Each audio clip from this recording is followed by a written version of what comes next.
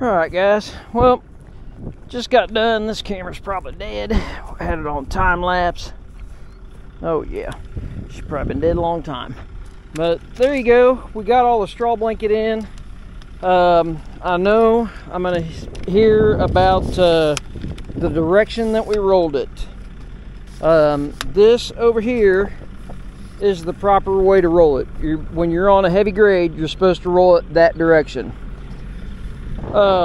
This is almost flat up here. That flattens out pretty good over there. And my dad just made the executive decision. He didn't want me to fight it all the way down, basically. And I kind of agree, because it's not that heavy of a slope. It's got a 1 foot overlap. Anyways, and if anybody's going to ask about my staplers, you have to use round top, the curly Q top staples. I get them at ASP Enterprises. They're in Kansas City, Missouri. So you can look them up online. It's ASP Enterprises.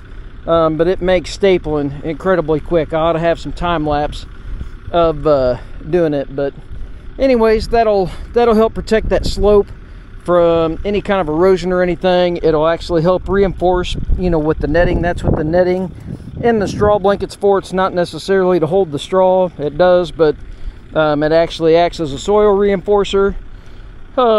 Anyways, but that's what we're doing today. Now I have to road the tractor back home, and Brian called and he wants me to go. I guess I got 12 more foot of frost footing to dig over there on that big footing job. I guess he missed a jump or something, bump out. I don't know what it is, but they're over there right now, so we'll run over and take a look at it and get it knocked out. But anyways, that's what we got knocked out before lunch.